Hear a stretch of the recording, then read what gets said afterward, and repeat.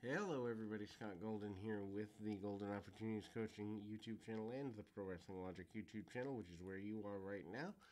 This is the WCW Saturday Night review series for the 29th of April, 1995. We've only got a couple of these left, but we're going to move on to WCW Worldwide, and there's at least a couple dozen of those that we can check out. That's upcoming, so be on the lookout for that. Nasty Boys, who have been embroiled mainly in the WCW tag team feud with Harlem Heat over the last several months, are up in an enhancement challenge match here. Irish whip of Sags into the corner. Big splash in the corner, and Knobbs is in control. Punch kick, basic stuff there. Nothing really worth writing home about at that point, but at the same time, hard shot into the process and double teaming along the way. Basic stuff, nothing to get terribly excited about, but at the same time, Sags gets ready and takes out his adversary with a clothesline, followed by the top rope moves that we've come to know. Hulk Hogan Hotline is highlighted here as well, and then we move into a Vader enhancement challenge match. Vader, by this point, starting to fall. Al Phillips is his adversary for this particular day. Not exactly a worthwhile opponent situation, but punch kick, Vader with hard forearms and lays the man wide open. Not really that impressive. Vader with the body slam and the Vader bomb from the second rope on the inside. Also manages to hit his vertical suplexes and power bombs, challenging Hulk Hogan as he has defeated him not too terribly, or been defeated by him not too terribly long ago at the pay-per-view. Hulk Hogan and Randy Savage will be teaming up to face two-thirds of the Faces of Fear at the Slamboree pay-per-view, and the idea there, and they hyped the return of Great Muta to the area. Obviously, a big deal in the '80s. Not as big a deal here in the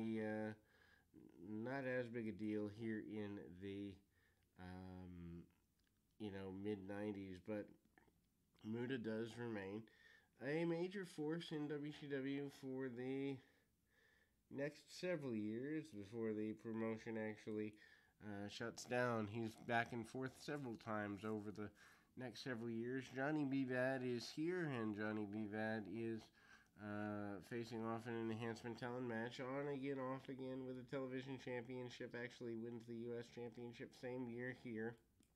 I'm pretty sure. About a year, actually less than a year, till he's let go. Kiss That Don't Miss and Sunset Flips. Shows a lot of athleticism, does bad. Bad, of course, the Golden Gloves boxer, and he uses that as well to his advantage. The Butcher is here, kind of doing the babyface thing. Gets taken down, or kind of not a full turn, but almost a turn.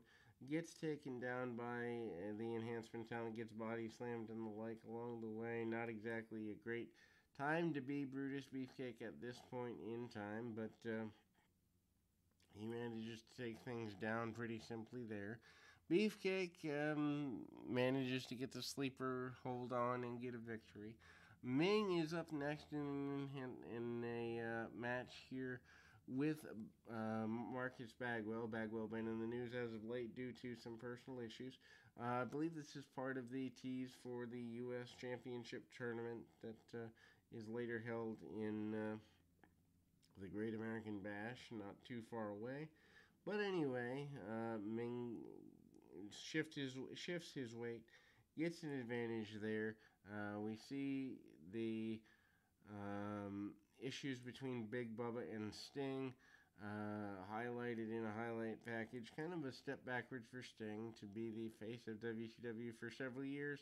Now back to being in line for U.S. title. Dallas Page showing off Kimberly and claiming to have been a millionaire. He ends up becoming poor before getting on his babyface run. Then we see Brian Pillman Sr. is here. He is in an enhancement match, still trying to find full things for him to do. Tie up in a abdominal stretch on the canvas, among other things with the enhancement talent crossbody and some drop kicks by Pillman. Pillman again talking about wanting to get rid of Colonel Robert Parker, and the idea of Parker being the reason that the Hollywood Blondes are no longer together is a subtle undertone there. Then we go to enhancement talent match. Kevin Sullivan, still the leader of what becomes the Dungeon of Doom, out and does the double jump, double stomp on the chest of his opponent after several punches, kicks, and basic stuff. He still wants to eliminate Hulk Hogan from the wrestling world. He still wants to be a major force in WCW for sure. Alex Wright up next, and Alex Wright is here in an enhancement match, basic match. They go to the outside. Wright claims after the match, after a top rope dropkick, among other things, and a crossbody, that he is in the best shape of his life and wants to be given an opportunity to do everything he possibly can to eliminate any doubt from the future. Ric Flair back in the ring finally after several points of contention. Anderson, Flair, and Vader in an enhancement match here. Flair back in the ring, just there to do the enhancement related work. Brad Armstrong and Tim Horner are the opponents here. I wouldn't necessarily call that enhancement because they had been pushed the previous weeks before, but at the same time, in comparison to where Ric Flair has been, that's there. Vader on the outside of the ring, Flair and Anderson, the competitors in the bunch. Kind of a loose-fitting stable at the time. Not exactly worth writing home about by any stretch of the imagination. Anyway, Vader is not willing to take too much of a backward step. Flair gets his jollies by clipping one of his adversaries from behind in the leg. Anderson gets bounced around for a couple of minutes. Flair allows a hot tag to Brad Armstrong. Armstrong fires back on Flair. There's actually a Georgia match, which I'd love to see again. I haven't seen it in 25 years, where he actually takes Flair to the limit. I believe either in Georgia or Memphis, one of the two. Very early in Brad Armstrong's career.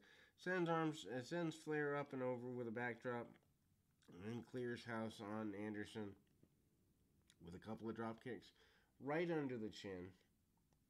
He gets crushed. Vader runs in, and eventually the Renegade runs in and goes up to Vader. And then we close the program with Hogan and Savage promising to eliminate Flair, Anderson, Vader, and all heels, all people that are evil. In any event, we'll be back with more right after this.